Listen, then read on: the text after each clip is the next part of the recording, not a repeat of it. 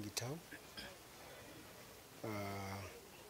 Acting Assistant Director, Kenya Wildlife Service, Mountain Conservation Area.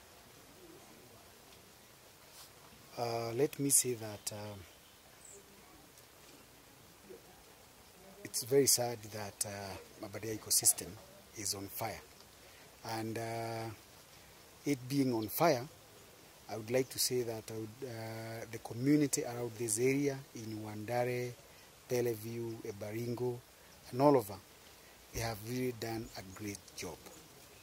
Together, in assisting us, together with Kenya Forest Service staff and our staff, and we hope that the fire will die. That's our hope. There are some showers as we left the forest a few minutes ago.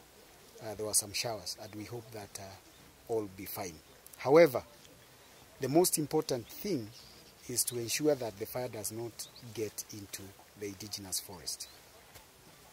And where the fire is burning now, it has been controlled by the teams, and what is burning is actually tassel grasses or the murad grasses and some shrubs, and that's not a very big risk because regeneration is very high.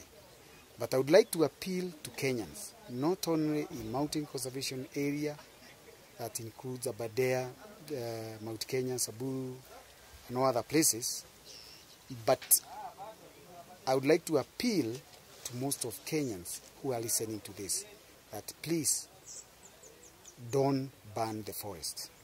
So I would say 99% of all the fires that we have experienced, either in Mount Kenya or Aberdare, the cause is illegal as a result of illegal activities. These are people either gathering honey maybe illegally. However, sometimes we have situations whereby, like in Mount Kenya, people repairing a water pipe, but where the fire started, we can tell this was an illegal activity. And of the area whereby we have fire suppression and management strategy in collaboration with KWS and stakeholders. And I would say that the communities neighboring the forest, especially at the entry points, we have signage.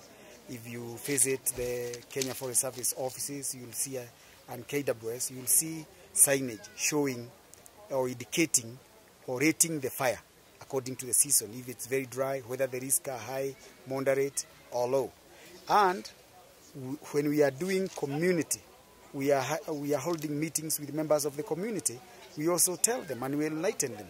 This is basic knowledge that during the dry season, the fire risks are very high.